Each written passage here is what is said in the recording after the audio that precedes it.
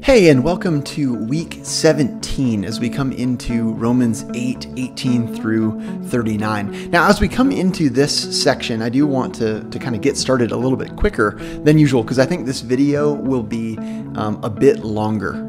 Just given the content, given that we're starting a new section, we are going to be jumping into this with 2 feet. And so I hope that you all would be prepared for this, that you've tuned in to the previous 16 weeks of this class, that you would have focused throughout on all of the different important things that we've built so far, because this section does not exist in a vacuum. And many people treat this section as if it should be just placed kind of off to itself, and we just talk about it and then we run away from it as fast as possible.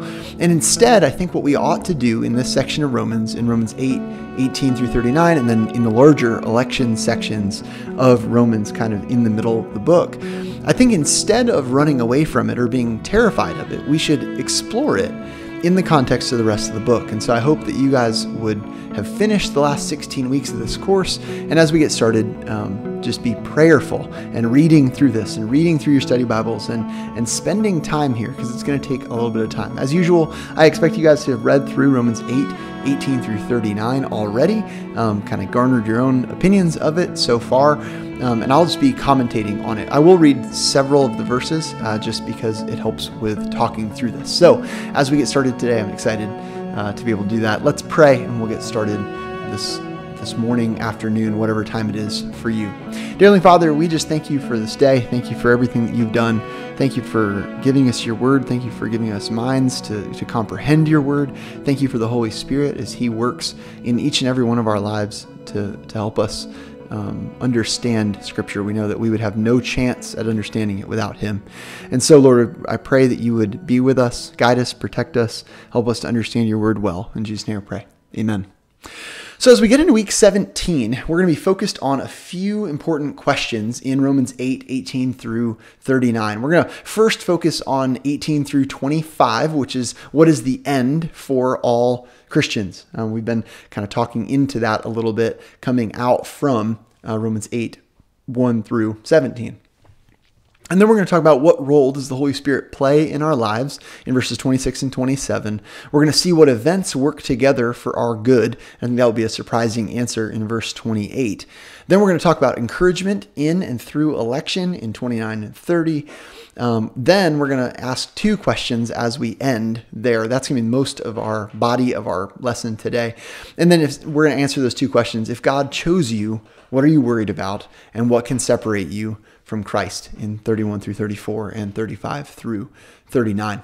So as we come into this first section of Romans chapter 8, verses 18 through 25, as we come into this, I think it's interesting that coming out of the life in the Spirit and the heirs with Christ passages that we talked about last week, we're going to talk a little bit more about future glory, future glorification, and the things that we get to experience as Christians. And Paul is going to be concerned from here about how we attain that. And so he's going to make sure right off the bat that the suffering we go through as Christians will end in our glorification, which means we will end up in heaven. And that should be a great encouragement to us. But he's going to front load it with that. But then towards the end, he's also going to talk about it again in a much more rounded out way. And so we won't talk much more about that right now, but we'll save that for verses 35 through 39, which I think are some of the most hopeful verses in all of Romans.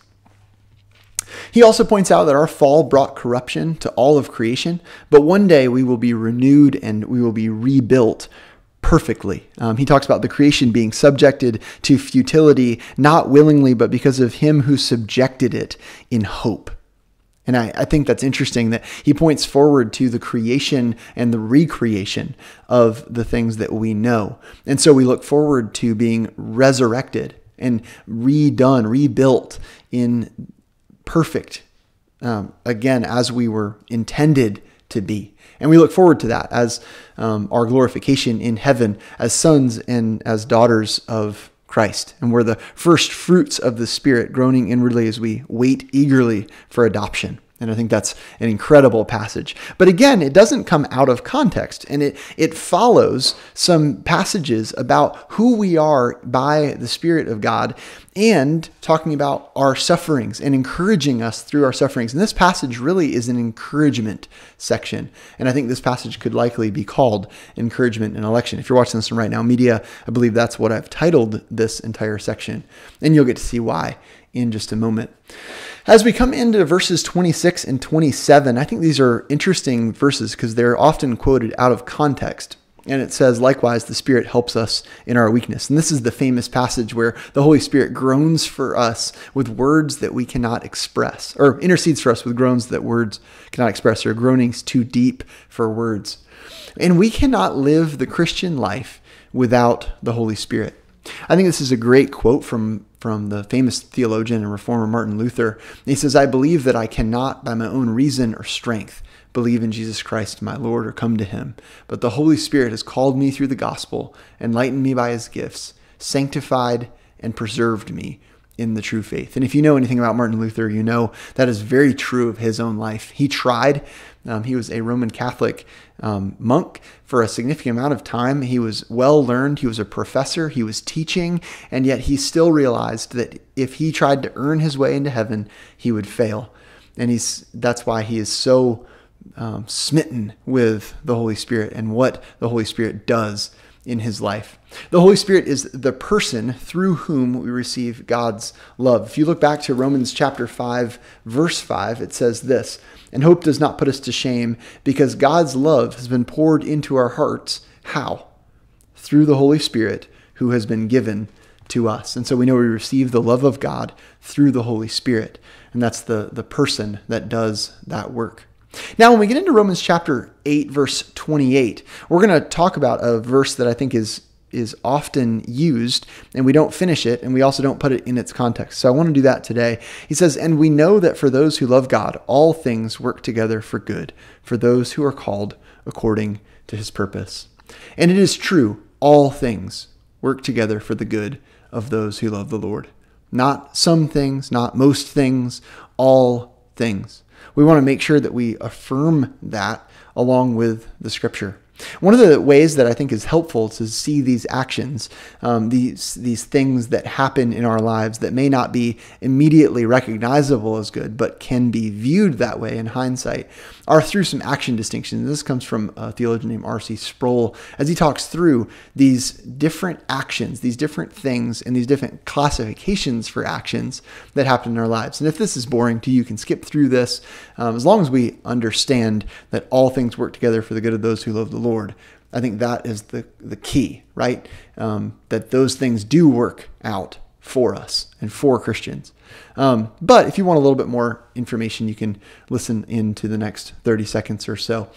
Good actions are actions that are inherently good. They're done from a good place, a good, they're done from a good moral, they're done good ethically, and they're not corrupted. So they're good actions. They're inherently good things to do, and they're done perfectly. They're not done with a side action. They're not done with a side motive. They're done in a perfect way. And currently, really, the only beings that do things like this would be God and his holy angels that are completely uncorrupted and doing good actions all the time.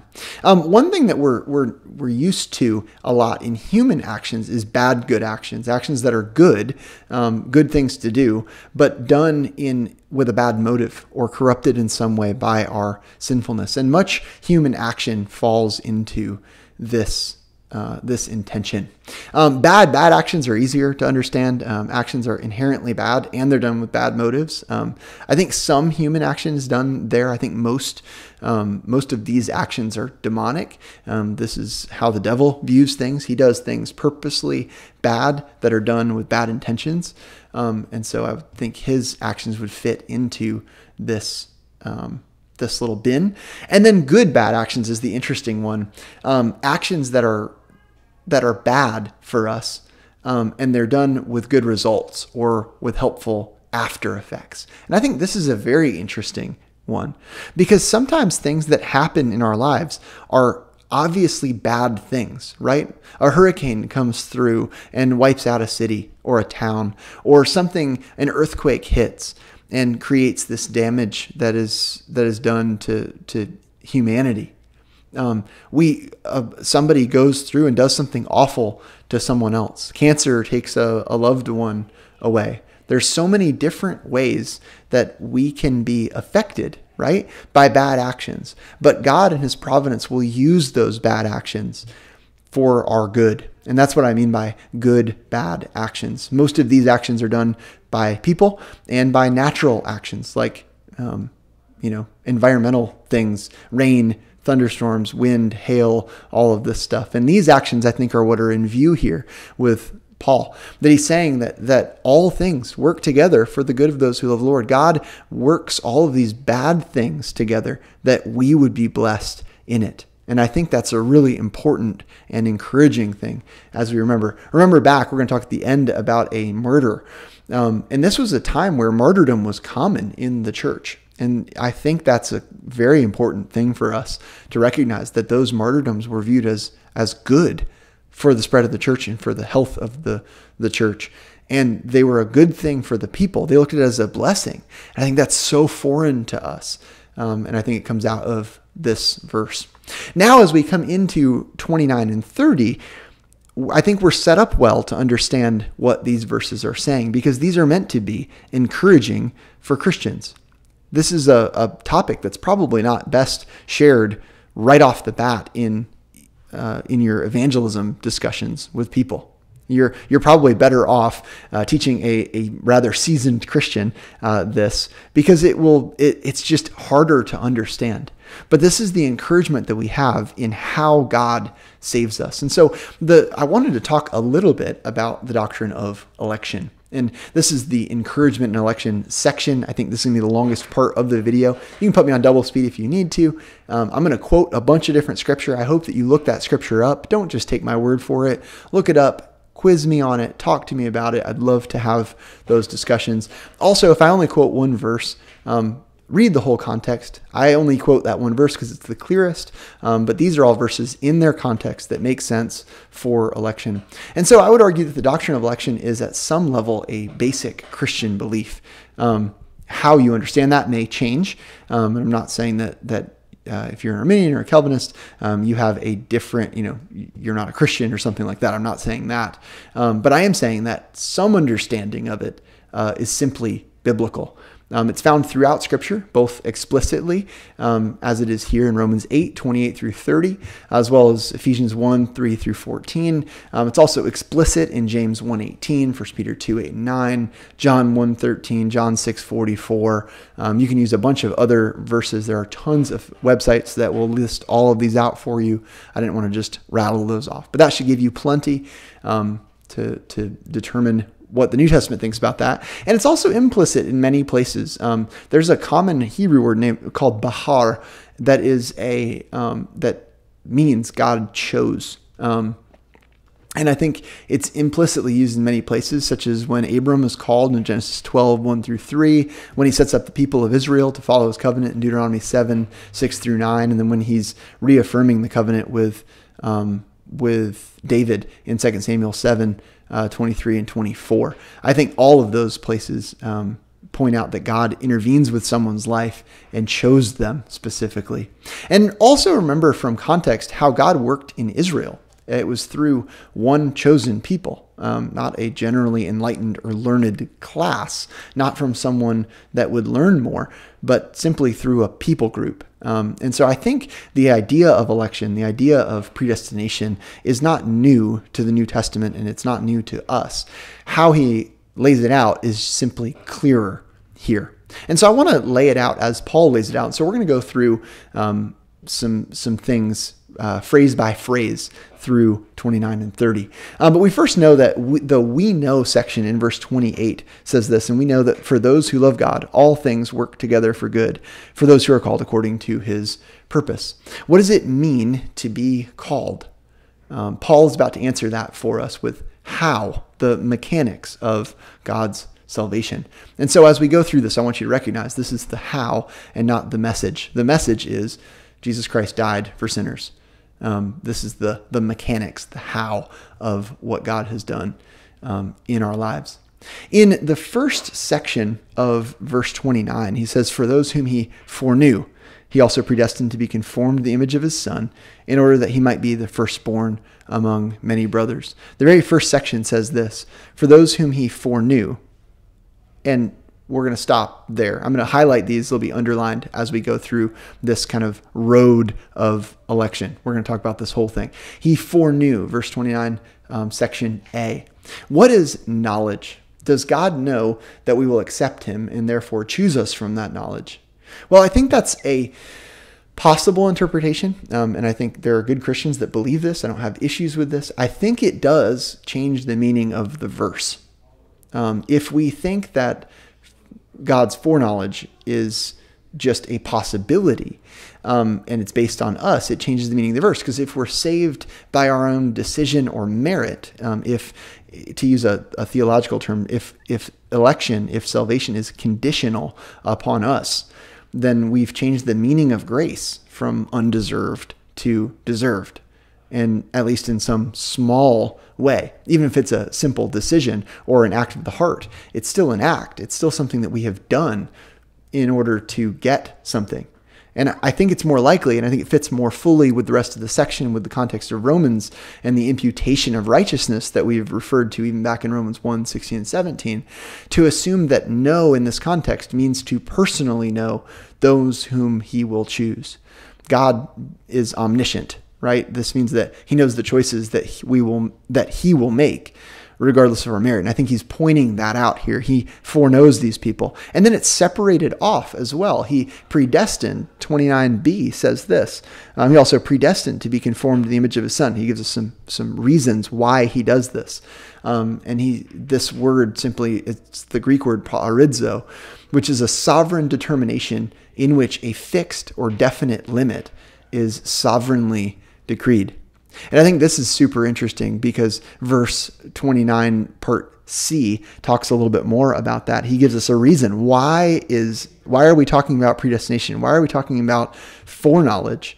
And he says, in order that he might be the firstborn among many brothers. If God did not do this, we would not become Christians, and Christ would have been resurrected for no reason. The redemption he bought for us is specific. It's actual. We actually become Christians by the work of the Holy Spirit in the plan of God, in the predestined plan of God. Now, I think that's really important as we read through this, because again, remember, it's meant to be encouragement for the Christians. And so he's saying, look at what God has done. And he's using all these past tenses. He's saying, this is happened for you. And it will continue to happen for those Christians who are continuing to come to the knowledge of Christ. In the first section of 30, and this is how 30 completely reads, it says, and those whom he predestined, he also called. Those whom he called, he also justified. And those whom he justified, he also glorified. That first section he called, his calling then is conditional upon his predestination and his foreknowledge, not on our actions. We don't want to slip into Roman Catholicism here. We want to say that his calling is conditioned, and that's what it's saying here. And those whom he predestined, he also called. And we already know that his predestination is connected with his foreknowledge, as we were just talking about in verse 29. And so it's not conditioned on our actions, but on his predestination and foreknowledge. And then that calling is then also conditioned to something else. He justified in 30 part B. Our justification, and remember the meaning of that term, being justified is being given God's imputed righteousness, back from Romans 1, 16 and 17, is conditioned upon his calling, which is conditioned upon his foreknowledge and predestination. And I think that's interesting because I'm going to start building this chain for you, basically saying that justification is conditioned upon his calling, which is conditioned upon his foreknowledge and his predestination. And we're going to add one more thing to that. And notice how this is moving through our lives. We're called, then we're justified, then we are eventually glorified. And our glorification, ending up in heaven with Jesus, is conditioned upon our justification. And our justification is conditioned upon his calling, which is conditioned upon his foreknowledge and his predestination. Now, I think that should all help us with something, right? Because that's a large section. And I know that's a tough little thing for so few words. But I wanted to point that out because Paul uses that as the center point to what he is saying. And what he's saying here is Romans 8:31 through 34 is that this should be a basis for the peace which we have in Christ Jesus. If God knew you, predestined you, called you, justified you, and he is set on glorifying you, who are you to question that, to be stressed out by that, to live your life as if that were not the case? And I think that's what Paul is saying here. No one can bring a charge against God's elect because God is the one protecting you. In verse 35 through 39, he lists out nothing can separate you from the love of Christ as a Christian. He then launches into this long thing about what can't. And he says, not tribulation or distress, persecution, famine, nakedness, danger, sword, death, life, angels, rulers, present or future things, powers, height, depth, or anything. Nothing can separate you. Christians, God has chosen you. You might not always feel safe, but from his view, you are safe. Now, one of the things that I wanted to discuss a little bit was a martyr from the earliest sections of the church, born in the African city of Carthage. And this is this woman named Perpetua. And if you're listening to this online, I want you to pause this video and go back and look up Perpetua the martyr. And you're going to find an article that comes out through a website called plough.com, Plough. And I want you to read that article. I'm going to read it to the people in our live class. We're going to talk about her a bit, but I want you to pause it and read that. Now, if you are just coming back from reading that article, I hope that it encouraged you in the way that it encouraged me. I think it's amazing. This young 22-year-old woman goes to her death in such a strong way. What an amazing thing this is. What a beautiful martyrdom this is. And notice her constant refrain of trusting in God. They offer to free her, and she's constantly saying, no, I will follow God. And when they finally get to the point where they're going to execute her, she goes to her execution boldly because she knows that she's not the one to be pitied. It's all the people that have denied and have not given their lives up to Christ. And I want that to encourage us today, that God is in our corner. We have nothing to fear.